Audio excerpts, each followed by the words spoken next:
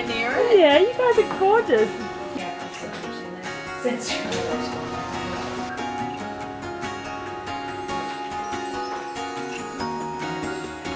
So I started the business when the children were very small. I started making embroideries and little screen prints at home during my downtime. So I started making these little presents, if you like, for my friends. And then it just made myself a little website and off we went.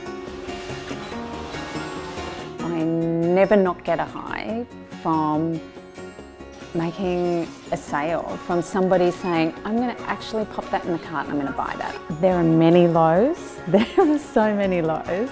There are times when I think to myself, I'm just too tired. And then I think, no, anybody else would give up. You can't give up, just keep going. So they need less of my time, but they still need me to be here. They need my supervision. When they've got exams, when they've got schoolwork, when they're stressed, they really need, I think they need me and their dad to be in the house. Hopefully I spend Mother's Day in my bed. I love being pampered in bed. I want the coffee, I want the dog, I want breakfast in bed.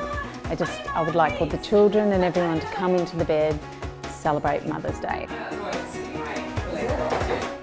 There's a lot of self-doubt when you run your own business. I always come back to a safe place of saying, I like it, it's okay.